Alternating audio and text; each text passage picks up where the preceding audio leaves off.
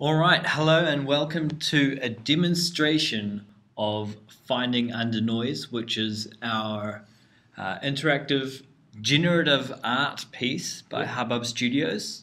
My name is Reuben. And my name is Braeden. And Martin can't be here today, but we'll let him know that we've done this eventually. Yeah.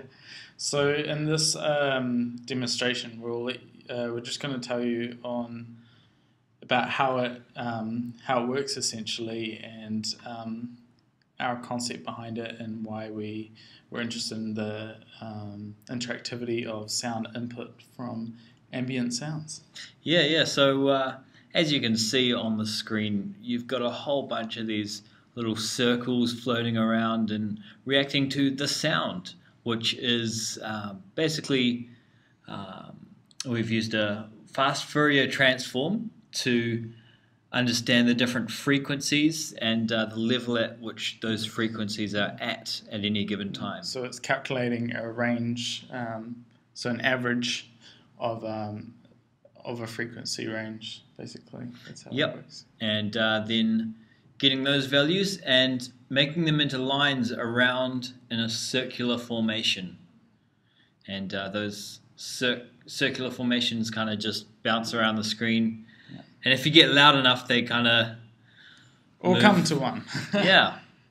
Which is a gravity effect, if you want to talk about. Yeah. So we've got a bit of just basic physics in there. So as they move around the screen, they kind of slow down, which is a bit of air resistance type function, I suppose you could call it.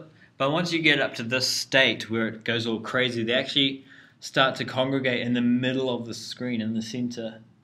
And yeah, so that's at that point. But if you kind of keep silent for a while, they kind of just slowly explode. Ooh, that's very sensitive. There we go. There we go. Isn't that lovely? Beautiful colours as well. And Reuben, you spent a long time on the calibration of this of this Finding Under Noise. If you'll let us know. Yeah. So the calibration was basically an attempt to just have it work whenever there's going to be a lot of people around sometimes, or there's going to be hardly anyone around. So it kind of calibrates the sensitivity of everything based on the just general noise of the environment at the time. So it kind of continually updates on what the average noise level has been in the past 10 seconds. Yep, so a stopwatch timer.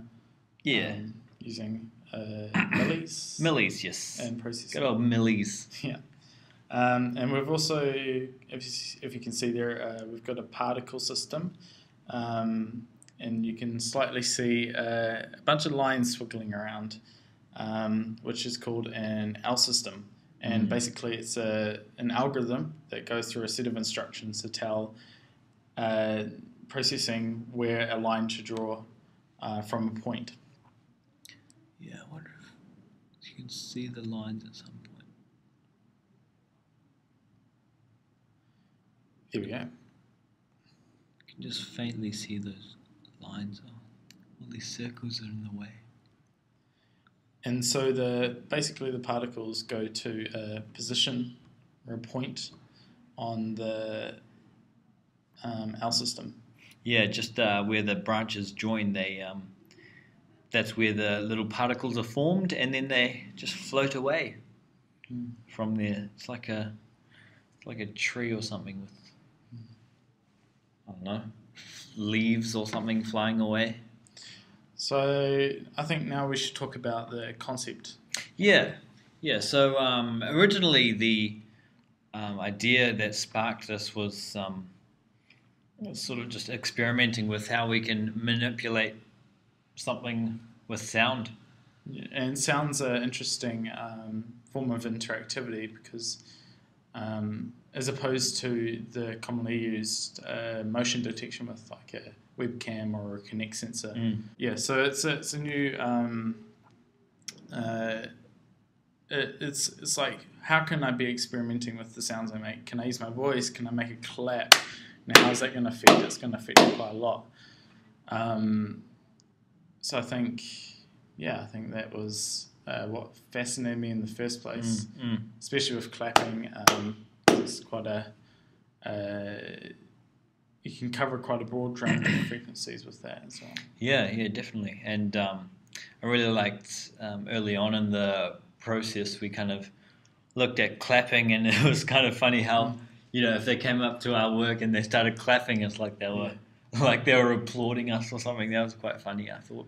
Yeah, and so that's where it all started with just making a few mock-ups of clapping and progressing a stop-motion film that we're working on with a studio project. Yeah. As a part of our Finding Under Noise storytelling. Yeah, so this is all just part of a bigger story, and that's been exciting to work with. So the whole transmedia element of it.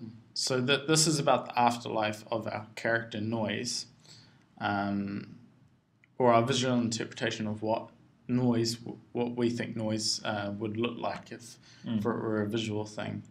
He's had this prosthetic forced onto him, hasn't he? And he or she, whatever, and this prosthetic has kind of confined it into this little ball of order and trying to make force beauty or So our character Noise in our stop motion film is trying to prove its beauty to us as the audience, and it resorts to using a prosthetic, like a black coating that structures it to appear to be linear or even in a way. Or trying to create order out of chaos. And then it finds that it doesn't enjoy the freedom, and it's missing the freedom that it had when it was noisy, and so it strips itself from this prosthetic. Kind of like a straitjacket, wasn't it? When it took it off. And so this is about Noise expressing its noisiness or its beauty. It's chaos, its beauty, and so it's more about the interactivity makes it an important part of this, because it's about us discovering the beauty of noise. So that's our... Yeah, and that's where the theme comes in. The title comes into it. Finding under noise. It's like finding, what is noise? Exploring the layers and what you can find between it. Yeah, what you can pick out and the randomness of it as well. Yeah, and also as an anagram, it spells fun. So so that's good. That's just an explanation of how things work behind the scenes of the program. So just to let you know, if you don't already, this will be shown in the Aotea Centre in Auckland City between the dates of the 18th of December and the 19th of February. So 2 months. Yeah. All right, so thanks for watching and listening. I've been Reuben. And Braeden. And Martin is also in the team. And that's us. Thank you very much. Goodbye.